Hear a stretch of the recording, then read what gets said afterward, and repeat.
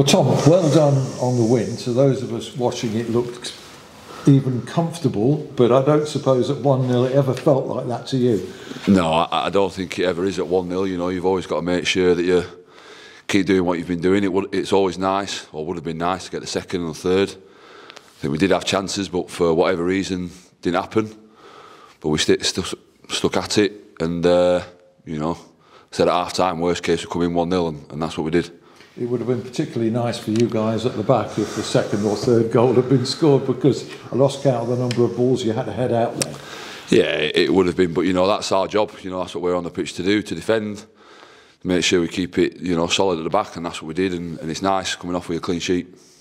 Absolutely. I mean, you must have been in a position to admire some of the football as well at the back there. Some of the slick passing moves, particularly first half. Yeah, definitely, and you know, that takes a lot of courage to get on the ball like that and do that, and that's what we've been doing for the last 4 or 5 games. And I think, you know, like I say, it takes a lot of courage and a lot of bravery to get on there and do it like that. And if we keep doing like that, that's what we've got to keep doing, you know, and hopefully keep getting results.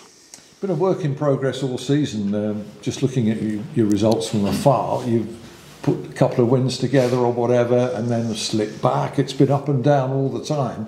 Do you feel now that there's a consistency developing? Well, I think that's what the word you just said there. Consistency is what we've been looking for all season. I think that's 5 unbeaten now, and what is it, 2 draws and 3 wins.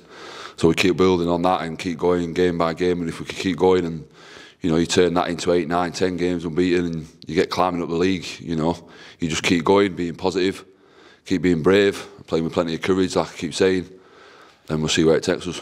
Yeah, the goal from Hakeem Abdul was a real quality as well, wasn't it? I mean, it wasn't an easy opportunity. No, he's made it look easy, but let me tell you, it's not easy being a defender. But no, it's you know, since he's come in, he's been class. He works hard every day, and you know, we see him do a lot of that in training, and everybody else is starting to see it now out on the pitch. You're alongside the skipper, Richard Wood. He won't thank me for saying I think he's 38 now, but is it a coincidence that since he returned the results have picked up?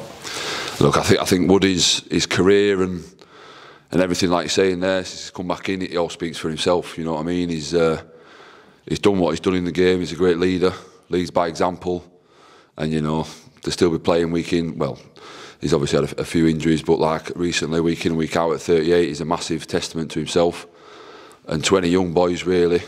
You know, they should look at him, what he does day in, day out, how he conducts himself on the pitch and off the pitch, and he's a great example to everybody at the club. Well done. Thank you.